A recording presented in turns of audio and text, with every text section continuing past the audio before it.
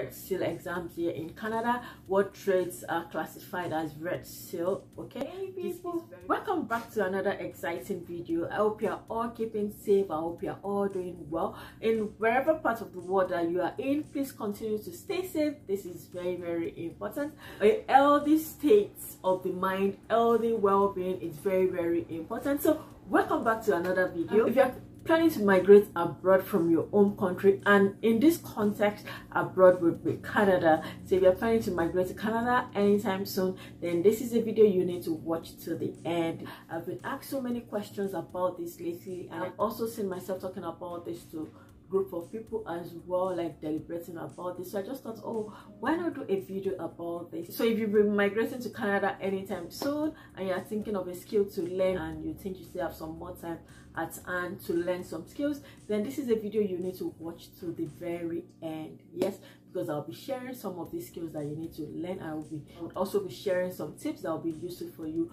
as you land in Canada wanting to make money from these skills. Okay, sit down and enjoy this video. If you're coming across my channel for the first time, on this channel I share everything informative, everything educative that would help you as you land here in Canada, life here in Canada, you know, how to make money, you know, just fun on this channel. Everything interesting is what you see on this channel. So subscribe, hit the notification bell, share my videos, and let us engage in the comment section. And to all my oldies, my OGs, thank you for always rocking with me on this channel. You guys are the best always.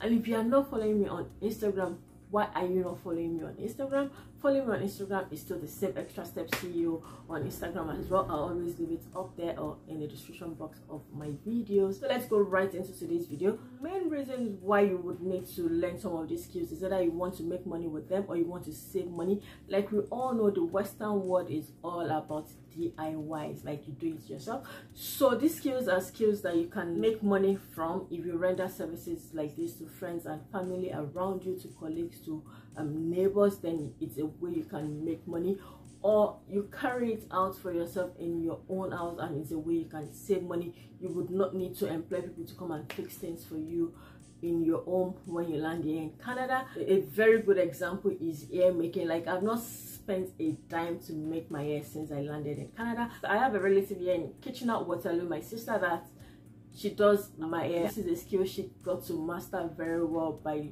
constantly making her daughter's hair. You know, this is a way she saves money and puts a smile on my face, like, because whenever she makes my hair, I've never paid a dime to get my hair fixed. She doesn't do it for profit, but then it's something she helps us in saving money. Like she helps hope you get the drift. I'm sure she'll be watching this video and be like, okay, that's what you think.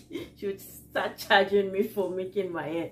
You know, we've been saving money through our skills, so that's one thing you can always have at the back of your mind. Like, why are you learning these skills? What do you want to gain after learning these skills? Like, of what use is it if you learn the skills? So it's either you're saving money or you're making money or you're just putting a smile on somebody's face, like my friend does whenever she makes my hair.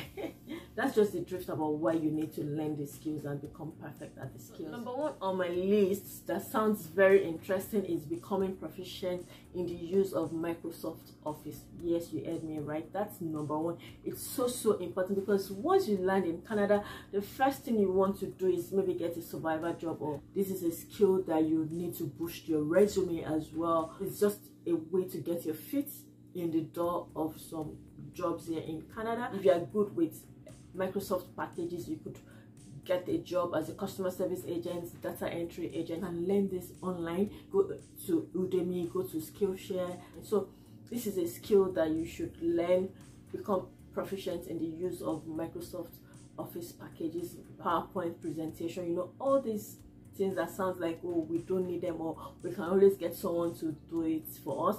It's something that can be a way of making money here in Canada. So that's number one on my list today. And number two, certification in IT related skills. You can go on Udemy, you can go on Skillshare, you can even go on Google and Garage for short courses that can help you to become experts in these IT related skills like programming, coding, software development. You know, this it's fast becoming the IT world, especially since the pandemic. So these are skills that you can learn and make money from.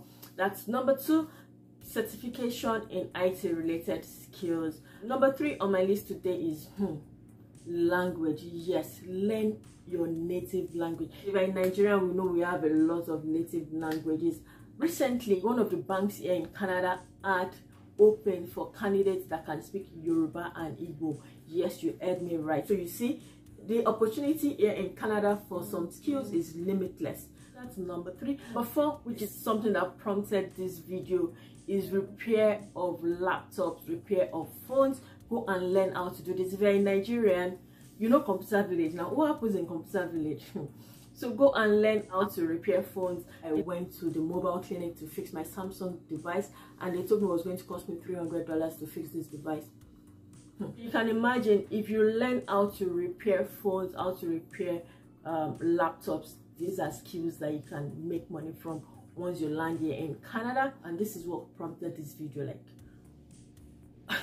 this is something someone should learn before landing in Canada and come and just make your cool cash. So that's number 4. Number 5 is installation. This country is a country of DIY, like you have to do it yourself. So if this is a service you can render, please be good at it, because it's also recognized as trades here in Canada, like plumbing, electrician, or some repairs at homes. It's classified under trade here, and learn this thing so that your DIY skills would become so useful when you land here in Canada. Or if you learn it, it's something you can think of doing once you land here in Canada. It could be a way of extra income. It could be like a side also that you can pick up.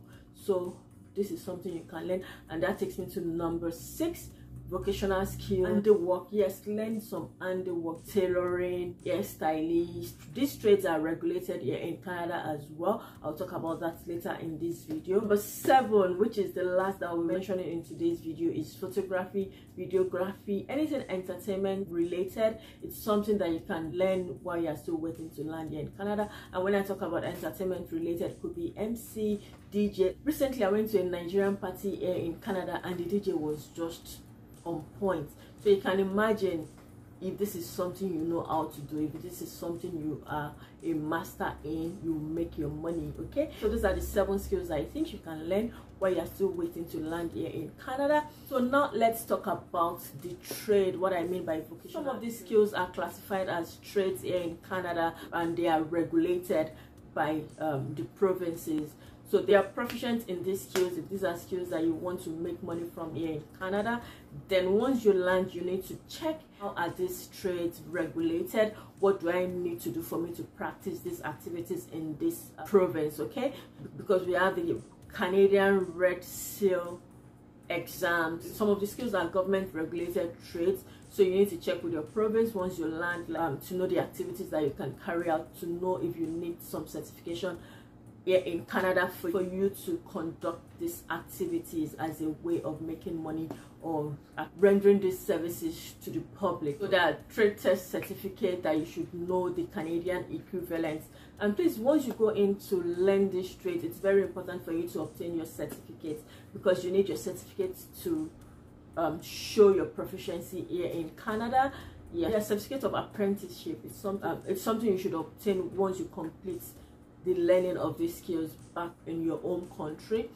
Trade test certificates are necessary before you can practice here in Canada. In some cases, you are required to pass the Canadian Red Seal exam. It is very, very important. So these are things you need to check up with your province to know if you need the Canadian Red Seal exam, if you need the trade certificate before you can carry out these services. I'll put everything that you need to know about Red Seal exams and trade right in the description box. I'll put the helpful links in the description box so that you can read up on Red Seal exams here in Canada, what trades are classified as Red Seal. Okay, plan to land or migrate to Canada. I wish you all the best in the process, and stay positive always. There's always light at the end of the tunnel.